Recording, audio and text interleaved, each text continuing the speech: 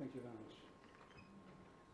I would like to start by thanking Vadim Ivanov, Viktor Zetlin, and Alexander Wasilewski for organizing this meeting.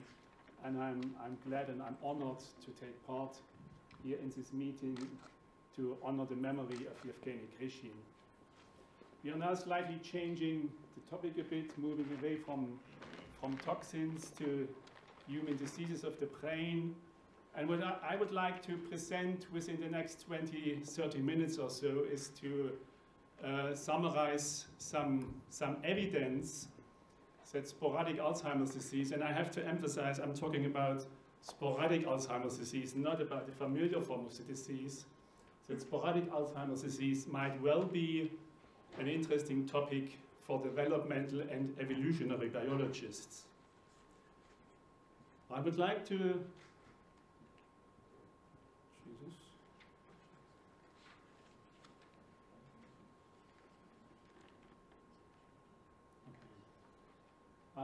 to start by summarizing some evidence that Alzheimer's disease is a disorder which is specific to human, and it does not occur in animals. There are a couple of arguments listed here on this slide that Alzheimer's disease affects, so it's a kind of functional argument, it affects the higher faculties of human which are specific to human, such as higher mental cognitive functions, language, reasoning, self-awareness, and so on. Further, there is hardly any equivalent in the animal world of the disease. There is no Alzheimer-type pathology in non-primate mammals, and even primates, non-human primates, hardly develop the full-blown picture of Alzheimer's disease. So it's a disease which is specific to human. There are other arguments, such as molecular facts, that one of the major risk factors of the disease, such as the ApoE polymorphism, is unique to human. And there are more structural arguments, both with respect to brain development and phylogeny, such as that neurofibrillary degeneration, which is the major hallmark of the disease, typically affects brain areas which have been acquired and developed only during very late hominid evolution. So this is illustrated in the next slide here. I'm not so familiar how to... Okay. Now coming again to the functional argument, that it affects the higher faculties of human. On the left side, you see the scale and the sequence at which functions acquired during human development according to Piaget.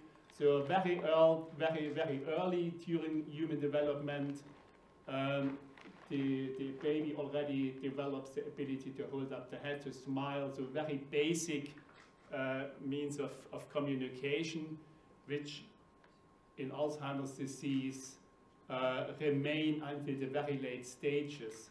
So that means you have this sequence, how you acquire functional abilities during childhood and adolescence, and you lose these abilities in the reverse order of the acquirement. So you initially, at early Alzheimer's disease, you lose the most highly developed mental abilities acquired most lately during human development, during adolescence, and those abilities which are acquired most early stay until most developed stages of Alzheimer's disease. This is called the cognitive developmental approach to dementia, and it illustrates that there is a functional hierarchy with respect. My time is over? No, clearly not. The next.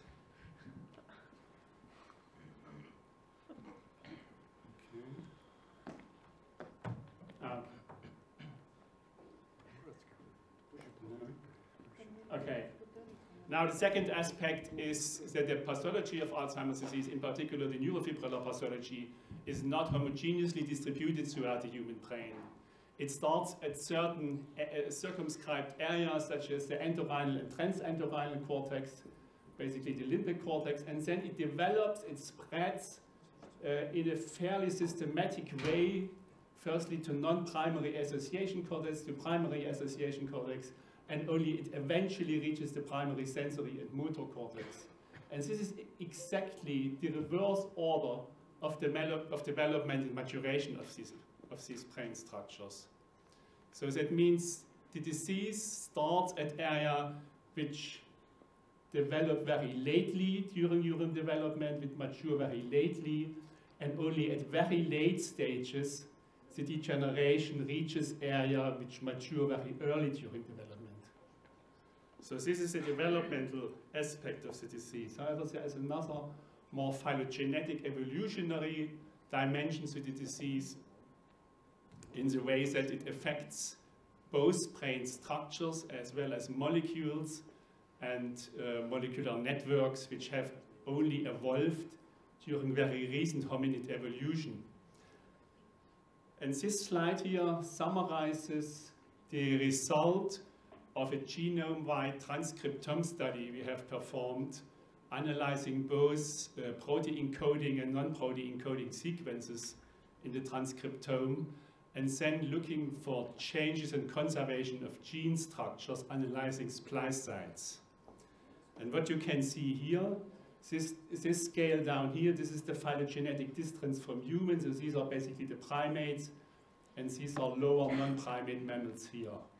So that is in this dimension, that's the human here, and this is most far away from the human.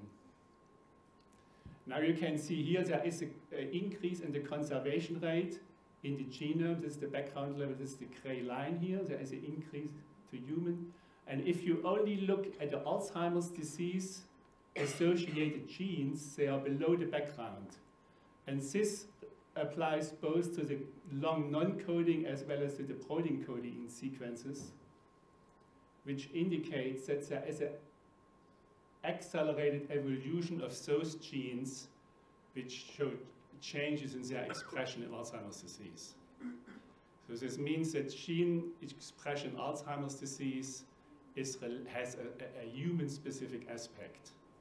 And I think this is a very strong argument that something which had occurred during very recent hominid evolution might indeed be relevant to the pathogenesis of the disease. So the question is, why do we get Alzheimer's disease? And the quick answer would be because we have such a big brain. And this brain has evolved in the recent hominid evolution over the last 10 million years or so, with an enormous increase in brain volume, enabling a higher cognitive capacity by increased number of cortical synapses and an increased brain plasticity.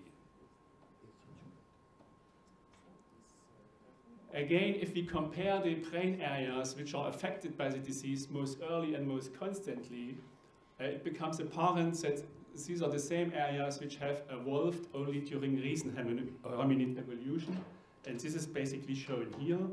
Again, this is a kind of heat map here of the intensity of vulnerability against neurofibrillary degeneration.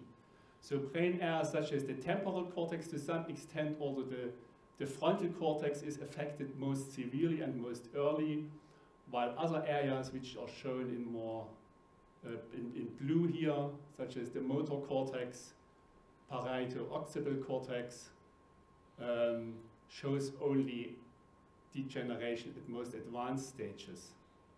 Now, if we look at this heat map here, this shows the cortical expansion in hominid evolution comparing monkey to human brain. We again see that brain areas such as the temporal cortex, the frontal cortex, have increased in volume most dramatically, while the motor cortex and the occipital cortex have decelerated.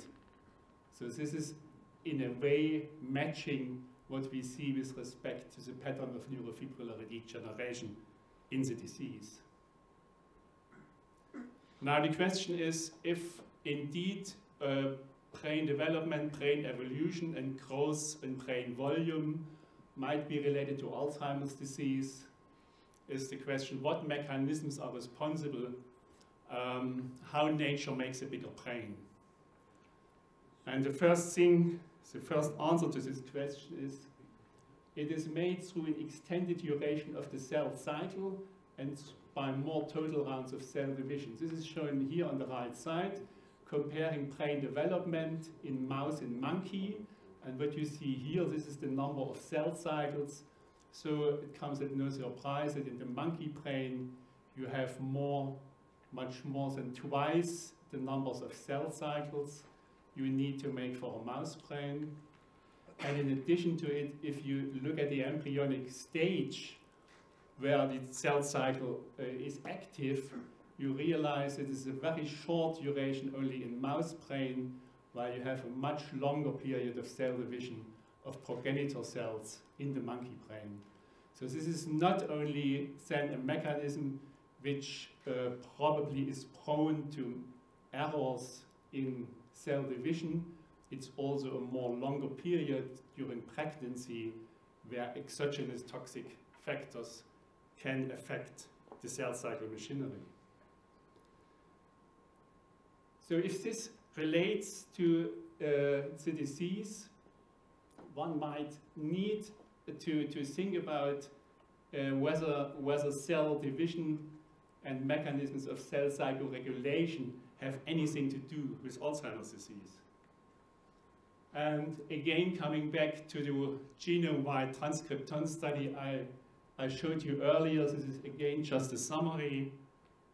Up here you see across the different chromosomes the number of changes in the protein coding regions. These are the intergenic regions, these are the intronic regions, and you can appreciate apparently that both the intergenic and intronic regions are affected to about the same extent are the protein coding regions.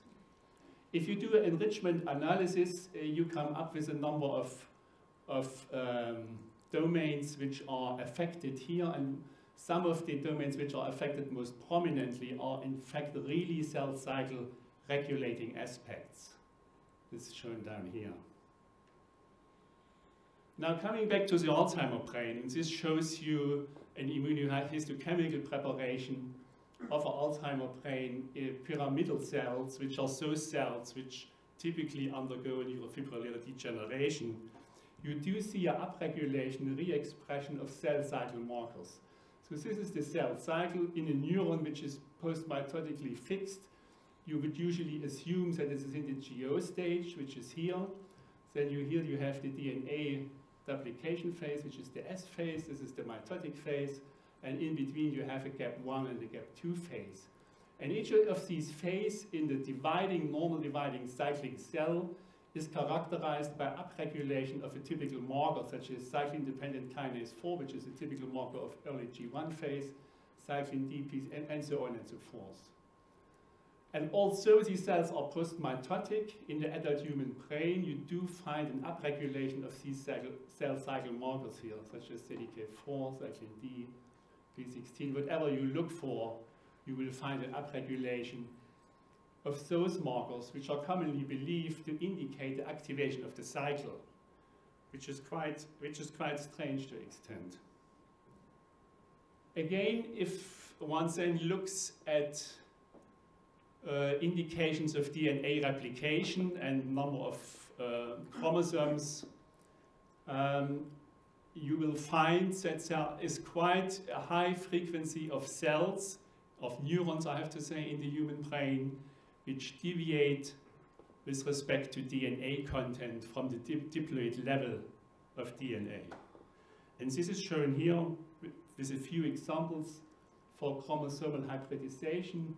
This is chromosome 17, this is chromosome 7, and this is a diploid cell here, diploid pyramidal cell. This is a tetraploid.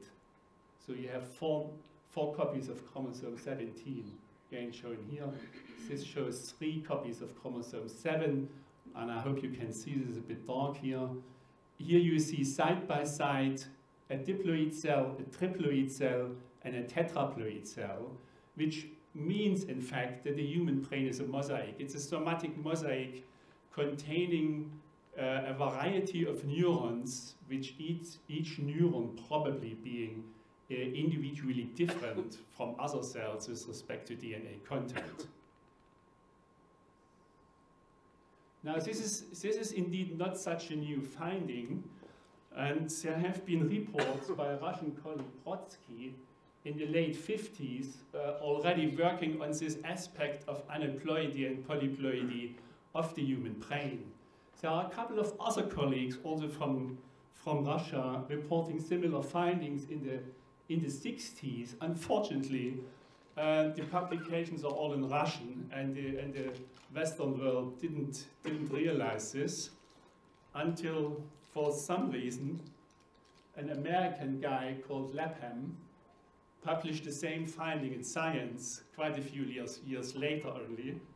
68 had 2 publications in Science, and then it started a hype really throughout many laboratories in the 60s and 70s, looking at different types of neurons, such as Purkinje cells, the hippocampal cells, cortical cells, different species, and suddenly scientists recognize that there are numerous polyploid and aneuploid neurons in the brain. And there was, at some stage, there was a belief that perhaps even all the neurons are polyploid. However, a bit later, there occurred some concern about the techniques at those days, which were not very reproducible, and eventually in the late 80s, it was believed to be an artifact. So only more recently, a couple of labs, including our own, rediscovered this with a number of new techniques. And this is another technique here, slide-based cytometry, and this is PCR amplification. How much time do I have? Okay. Now, hypoploidy is an early event. It's a preclinical event, and I show you this in the next slide here. This is disease progression of Alzheimer's disease. These are control brains here. This is the number of hypoploid neurons. And this is preclinical AD, the green symbols, and you have here the orange symbols. This is early AD, mild cognitive impairment, and this is severe AD.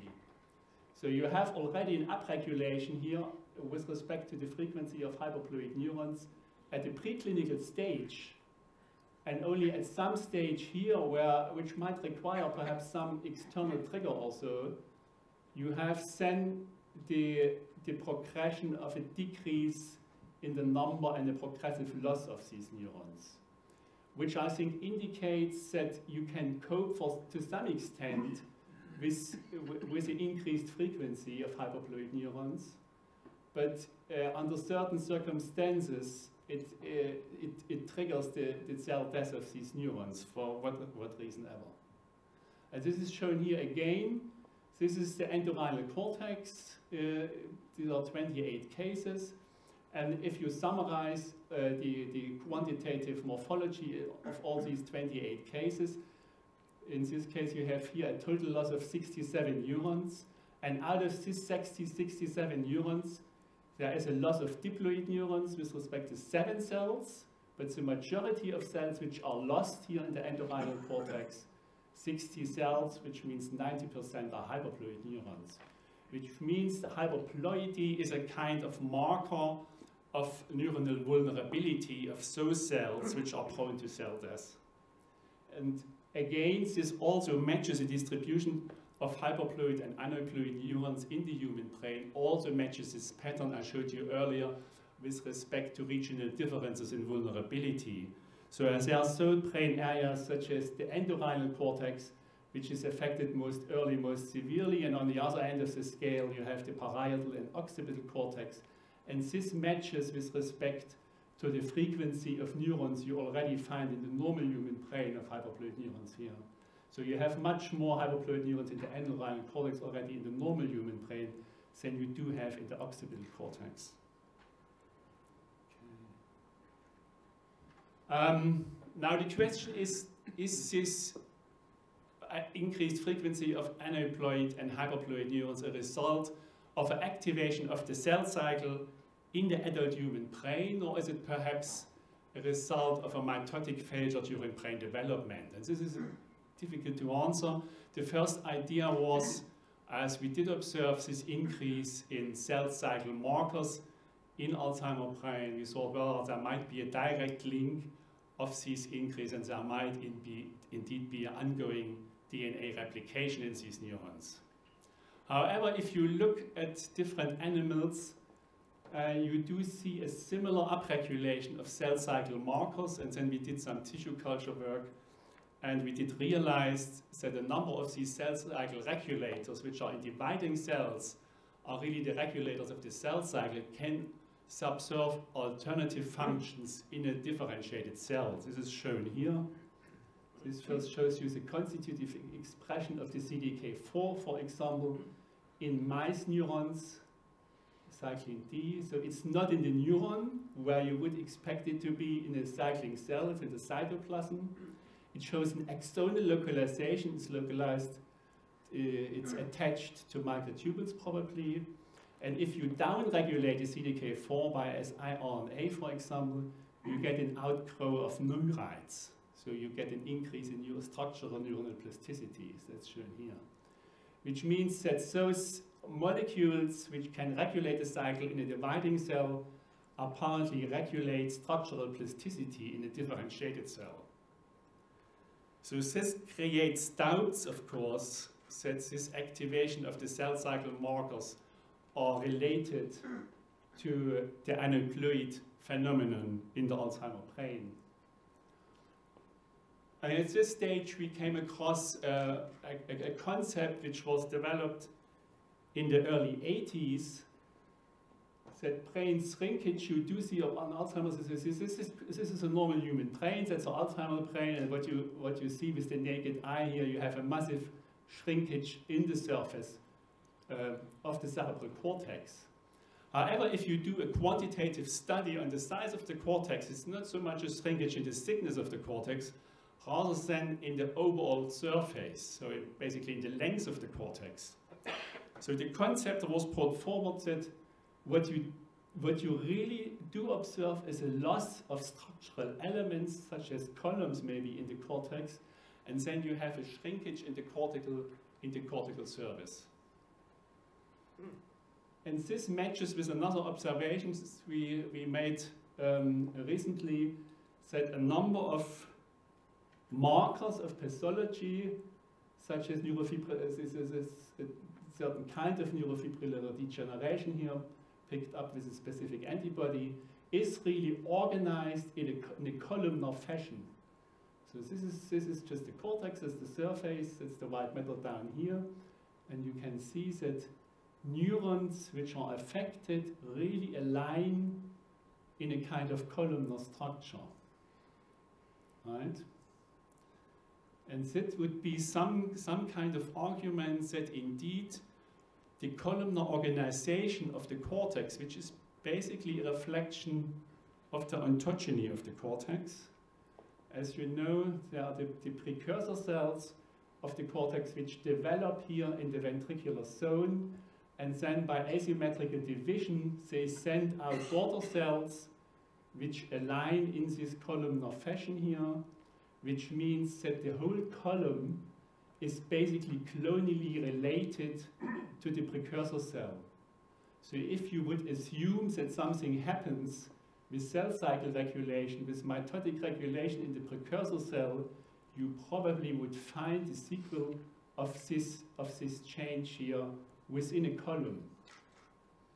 And I think that the columnar organization of the pathology we observed is indeed an indication that this might play a role in the pathology.